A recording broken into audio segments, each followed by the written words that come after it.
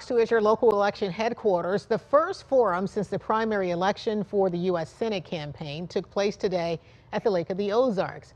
But for one major party candidate, well, that party candidate was not in attendance.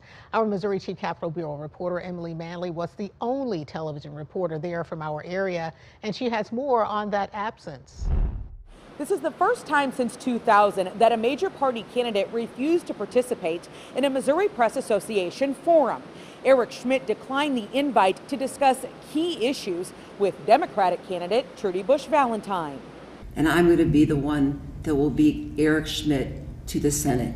In less than 8 weeks, Missouri voters head to the polls to decide who will replace retiring U.S. Senator Roy Blunt. We need honesty, integrity, truth back in our politics, and that's the way I will serve. In the first forum since the primary election, Democratic candidate Trudy Bush Valentine faced off against Libertarian candidate Jonathan Dine and Constitution Party candidate Paul Venable. Topics included President Biden's loan forgiveness program. If somebody borrows $40,000, does it really make sense for them to pay $1,000 for 30 years and pay back $175?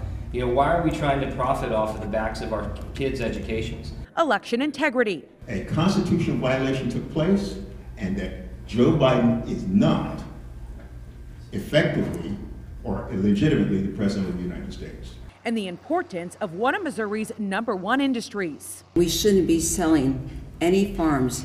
Eric Schmitt allowed hundreds of thousands of acres of farmland to be sold to communist China. That is just plain wrong. On stage, Attorney General Eric Schmitt's podium stood empty. In a statement, his campaign said Missourians deserve a televised statewide primetime debate with the two major candidates on the same stage. Attorney General Eric Schmitt has agreed to this, and the heiress Valentine hasn't.